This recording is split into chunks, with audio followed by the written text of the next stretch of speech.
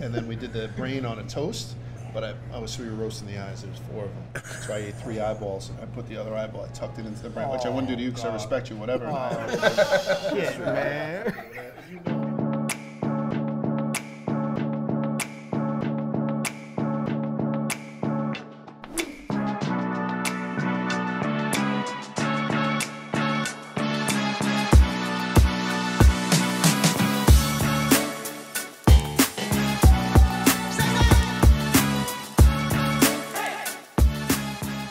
What's good on, everybody? I'm Willie Cologne, and he is... Lodge, what's up, Willie? And this is Beatz and Eatz. We're on East 12th Street and 1st Ave at Duck's Eatery. We're gonna chop it up with Chef Horowitz. He's gonna get wacky, he's gonna get weird with Large. We also got Curtis Cook in the house. He's gonna be joining us. Large, do not make me go to the emergency room tonight. I would never do that to you. I'm gonna take care of you. I would never do anything to make you wind up like this gentleman right here. I'm nervous. Just fine, my man. Let's go! Welcome aboard.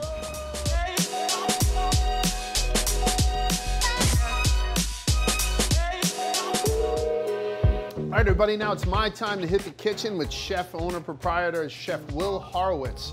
We're about to beat it up, make a couple of very interesting dishes for our special guest, Curtis Cook, and my co-host and best friend, Willie Cologne. Willie, I promise I'm not gonna hurt you. The only thing I'm gonna tell you, it's a little bit of a tight kitchen, so you're gonna have to be patient with me. But we're gonna check out what Will is doing already and see what we can do.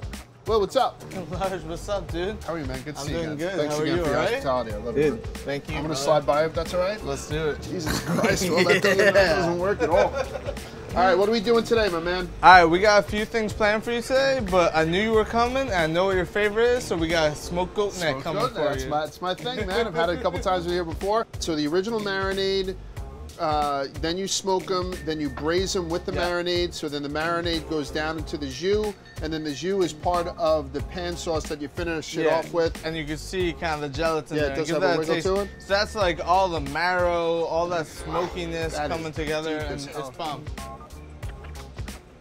Yeah, so that's extremely delicious. And again, we'll cut it with some butter. Yeah. Bing cherries that are dried. Yes. A little bit of Gruner, like wine, and we're just gonna throw it on this pan. We're gonna have you help me if that's cool. I would love to help you. I'll stay out of your way if you want. I do have the chef's jacket. Exactly. I do have this thing going, so it'd be embarrassing if you didn't use me a little bit. But yeah, so what are we gonna do better first? than me. You're damn right.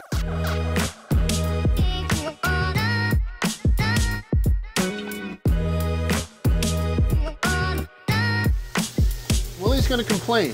He's gonna complain when I put this in front of him. And you wanna know why? Because Willie needs to be shown how to eat. And that's part of the reason that I am doing this show with him.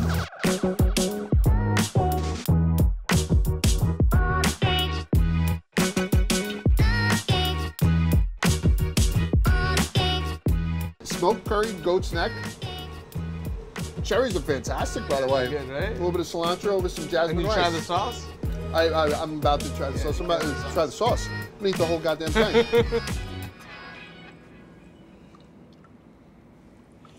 Trice met with a tragic end. You saw an opportunity and you took it. Can't be mad at that. What about Q? He got permission from the old man to come back to reconcile some personal business. And of course, he let his emotions cloud his judgment, stole some merchandise that was in your possession that belonged to the company. Killed a cop. That's a violation. Q was held accountable, Q was gone. But let's talk about your role in all this. I'm extremely excited to have this man next to me. You may have seen him on Shutter Island, NBC's Manifest, FX Minds MC. He's been in the game for so long. Now he's playing somebody who if I saw him on the street, I would just buy him a drink because his wardrobe is extremely fly. He's playing a character by the name of Duda. Curtis Cook in the building. What's up, baby? Ooh, what's up, baby? I'm so happy for you to be here, man. Thank you, man. You've been in the game for so long. You studied overseas in London. I sure did. Now, there's something with the London, because you were the first what? First African-American. Yes. Get a full ride. Full ride. Full ride, man. And how did that happen? Man, it was amazing. I was doing musical theater and stuff growing up. And it was this organization that I was involved with called the Muse Machine. And this one year, toward my senior year, was at the end, and this woman who runs it, Susie Pisani, she came up to me, she was like, so darling, what are you gonna do after school? What are you gonna do? And I'm like, yeah, Susie, I'm going to the Navy. She was like, oh, no, darling, your ass is not going to the Navy. Yeah. The principal of the school came to New York, Chicago, and LA every year to audition for students because she knew him. He flew to Dayton, and he auditioned me. And they went back and they talked, man, and they gave me a full effing ride to Mount View School in London, England. You jumped on Broadway. You was doing shows, Lion King. Yeah. But one thing that's not talked about with your story enough is you were a single father of 3 at the time. The struggle just to survive, and particularly New York, is so real. You did that, made a name for yourself, and was a single father of 3. I mean, talk about perseverance. Man, when I tell you that whenever somebody reminds me of that, I get all chills inside because, to be totally honest, I don't know how I did it. Now you have a son who's acting, Curtis Cook Jr., who I've seen some of his work. Forget about it. The guy is special. And then I think a large part of it is that, to what we talked about, he was able to see your perseverance, so he gets it at an early age. You know I agree. agree. I want to talk about The Shy. Once again on Showtime. It's an original series. This is season 2. You're the new face. Tell the people who Duda is on the show. Man, Duda is a bad motherfucker. Right, he is. And you know, when the shit was brought and put in front of him, man, it was one of those things that was too good to be true. Really? Because the way that Ayanna Floyd Davis was the executive producer on the show, as well as, of course, Alina Waithe, who's the creator. Shout out to producer. Yeah, both of them, man, incredible women, incredible black women. I think they went out and they found people who can fucking act and don't look like stars. It's called talent. And so it brings you in even closer. So now you're like really looking at the story and they're like real people. I know Common had a hand in the show, right? And this is Beatz and Eatz, and we highlight food and music. I think there's a lot of people who want to know, who do you listen to? Who do you like? See, I'm old, dude. So this dude, the guy I mentioned, a lot of people may not even know him. I mean, he's new, he's young actually, he's not even that old. Gregory Porter. Oh, one of my favorites. Are you serious? Yeah. You're fucking with me. No, he has a song called Lionheart. Yes, right? Lions. I'm serious. That's one of my favorite songs. And he wears the cowl over his head. I don't understand the get up, but I like he can sing his tail off. I'm starting to listen to, like, you're gonna laugh at me, like I started listening to J. Cole, man. Yeah. And like he's saying some real shit. What was that group? Slaughterhouse. Slaughterhouse, yeah, with Joe Budden. Joe Budden and all of them, yeah. So I would listen to a lot of those dudes and whatever for a minute, but. For the people, tell them where else you can find you if you got anything else going on. The Shy just got picked up for season 3. Wow, there you go. Let's have everybody make sure Duda comes back season 3. Where can they find you on social media? Curtis Cook, CURTISSCOOK, all across the board. Once again, please, for the people, Curtis Cook, my brother. Love.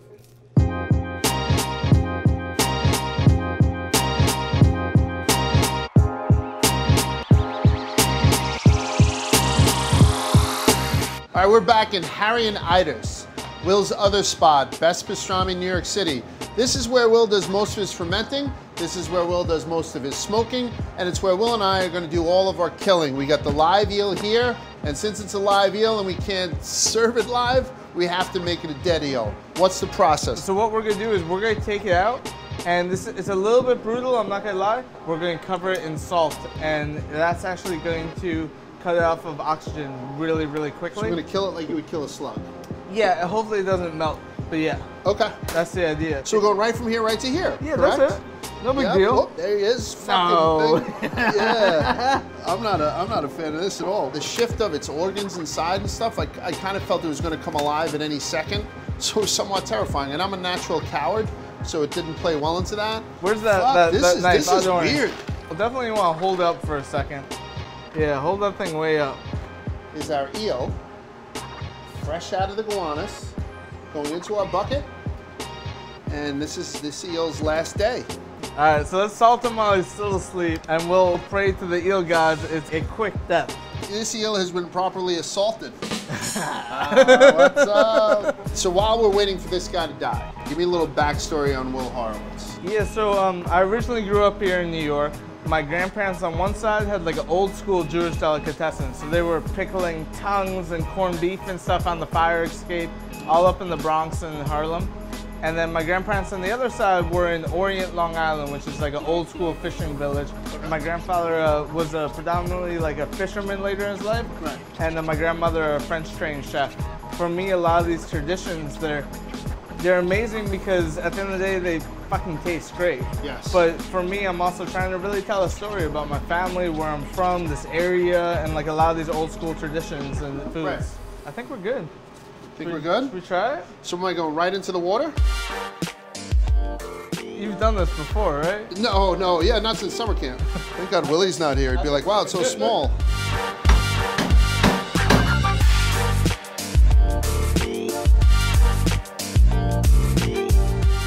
Oh, look at it. You see that? If this would have happened while we were trying to fillet it, it would have been fucking impossible. Yeah. And I wouldn't have stayed. I would have been fucking out of here. All right, so we're going right into the brine. So water, salt, sugar, fish sauce, soy, brown sugar. Yeah, that's pretty much it. All right, so that's the first time I ever broke down an eel or watched an eel be broken down. I helped a little bit. There was some experience. This thing here is still freaking me out. I felt like the Night's Watch. I was keeping a watch fly on the goddamn thing. I was ready for it to jump and have that electromagnetic whatever impulse, which it did once we removed the spine and all the vital organs. So I was moderately terrified, a little bit intrigued. I have a small erection, which I'm not embarrassed to say I have. We're going to put this in for about a day and a half. Day and a half. And we have one in there. we're going to then hit our cold smokers and slowly bring it up to a hot smoke. And the entire time we're going to just start basting it with that same dark maple. Oh, okay. Yes. Yeah. Okay. And then when this thing comes out, it'll come out as a whole fillet, and then we'll figure out how we're going to finish it. Chef, that was a fantastic job. All right, so Chef, we have that beautiful eel at the point where it's ready for service. You just take us in now. There's a finish line. I'm looking at the finish line. Yep. Just take us across the finish line now. Absolutely. So you've already seen everything else for the eel, killing it, the whole deal. And now all we got to do is really plate it up. And it's so simple because we've already done all the hard work. All right, so now we have a simple cucumber salad with Persian cucumbers, fresh mint, maple, garlic oil, and lime juice that goes right into the bowl. Again, another perfect dish. All right, guys, so we're back here in Duck's Eatery, Beatz and Eatz. So we're gonna move on to the Pick Your Poison appetizer portion. As you guys know, these two idiots have spent time getting to know each other, becoming best friends, while I was sweating my ass off in the kitchen, making them dishes that they like, maybe don't like, I really just don't give a fuck. I'm picking the poison today. Curtis, we went with a smoked eel for you. Smoked eel caught fresh off the Avenue D Pier. This eel grew up in the Gowanus Canal in Brooklyn and met its demise right over there on Avenue D. I killed it myself. We were down in the smokehouse. They have a smokehouse just about a block away, Harry and Ida's. Prepared very simply with a smoke, the salad on the side. Man, I ain't eating this shit. You are. Persian cucumber, lime juice, a little bit of maple syrup, a little bit of mint. You're gonna go at it. Willie, you're doing the smoked goat's neck. Why the neck, Yes, Large? you Why are. the You're fuck? doing the neck, so you can see the vertebrae right here, and it comes out. Very, very easy, right? Let me be honest with you. Large is starting to wear me the fuck thin. One of the things that happens in this show is that I think our guests and Willie need to act more like adults, right? I mean, I'm not gonna put anything in front of them that's illegal or something that's gonna get them sick. And I think if they have more of an open mind when this stuff comes out, it's gonna make the experience better for all of us. So what we do here is we marinate it, taken out, smoked, then braised. Finish it off in a pan with a shitload of butter, so we're gonna have some mouthfeel, a couple of sour cherries, a little sour Bing cherries, a little sweetness back to it, topped off with some cilantro, jasmine rice that's cooked with duck stock. I know for a fact That on a goat, Yes. there's other parts that are edible. Right, and so The neck is the one. this is such an edible piece of meat. Is this Since really we- eel, though? That's eel. So yeah, so this is the tail and that's the head. We leave the skin on, you're not gonna eat the skin, but when you smoke it, obviously with the skin still on, we get a certain amount of fat and a certain amount of It flavor. looks like a Gucci loaf of sauteed. And I'm telling you right now, this little bit of the acid Why from she gotta this- be looking at me that He's quick? looking right at you. It's like, Curtis, I'm a big fan. Why are you doing this? This is the acid that's gonna cut through some of the fat of the fish. right. Gentlemen, shut up and enjoy. Oh, man. That is gorgeous. Oh, that is gorgeous. Okay. Yeah. Right. I'm good. So who you want to eat first? Curtis, I'd like you to try it first. Put the fish out on your plate, Kurt. I'm not putting the fish in my plate. How was it, honestly? You know, it wasn't bad. Right.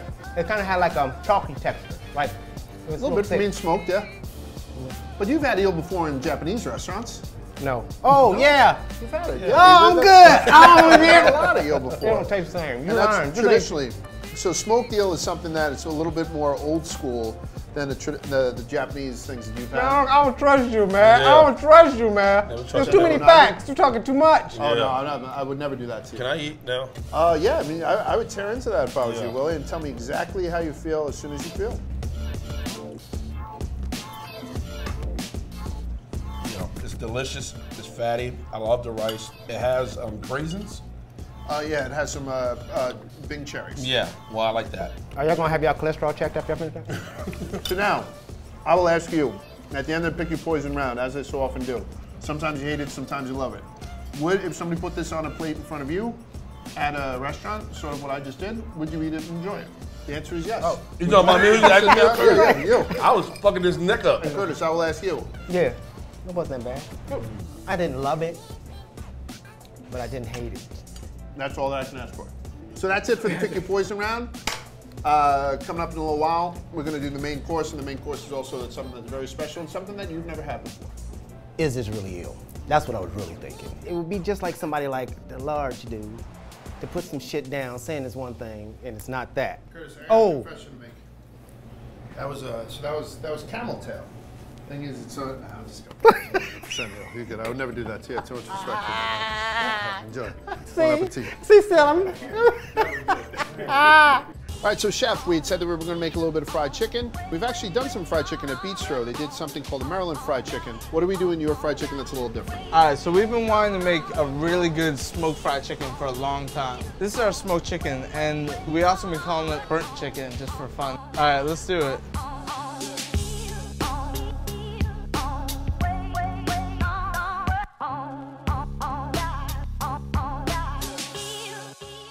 All right, guys, welcome on back to Beatz and Eatz. We're at Duck's Eatery with Chef Will Horowitz, with my best friend Willie Colon, and with me, the resident alcoholic and kind of food expert. We're going right to the main course.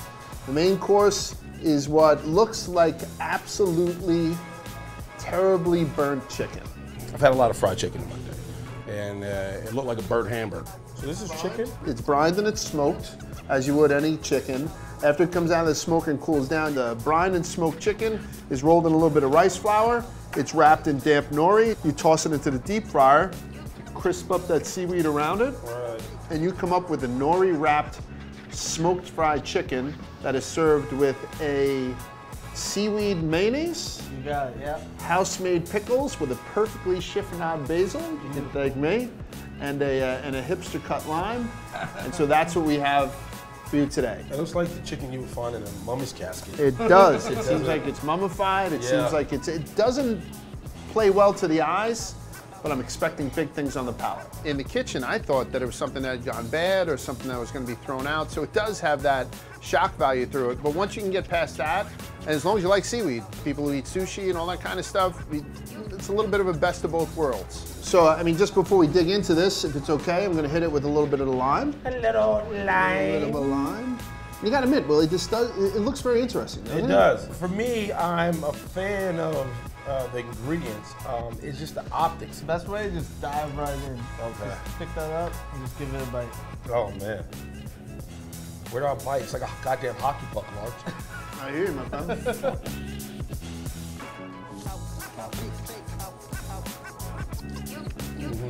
All right, so we got the smoke going. I imagine this is how they make chicken in Thailand. Like it's Something like that. Definitely has an Asian feel. I'm not gonna lie to you. I think it's great. Well, Chef, during this time, we like to ask every chef that we have on the show 8 questions that will make you say is enough. All right? Ready? What's one sound that makes you cringe? I'm a chalkboard guy, all the way. Some people thrive in it, I can't do it. What is better than an orgasm? There was a lot of weird drugs back in my 20s that Okay. took me through a loop, but I'm gonna still stick to the orgasm. If you were in the kitchen and you wanted somebody to make you a birthday cake naked, who would it be? What's the girl from Married with Children, the daughter? Peggy Bundy? Christina. No, Christina. that was back in the day. What's one thing you would love to yell in public? I don't know, man. I went through like a trip where I got real weird, like kind of like a a men's bathroom type of thing, just calling people out. Like, that was my childhood of getting in trouble, was just making people feel as uncomfortable as possible. What's one food you could eat every day? Sushi.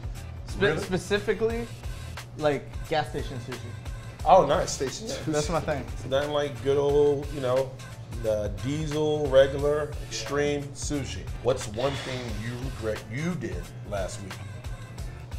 Shit, I finally did my taxes. Oh, you regret that? Oh yeah. Causes me a constant fear. What's your biggest accomplishment? Right here, man. This is it. This whole thing. Top? This is it. This tops it off. There you go. There you go. When you meet somebody for the first time, what's the first thing you notice on them?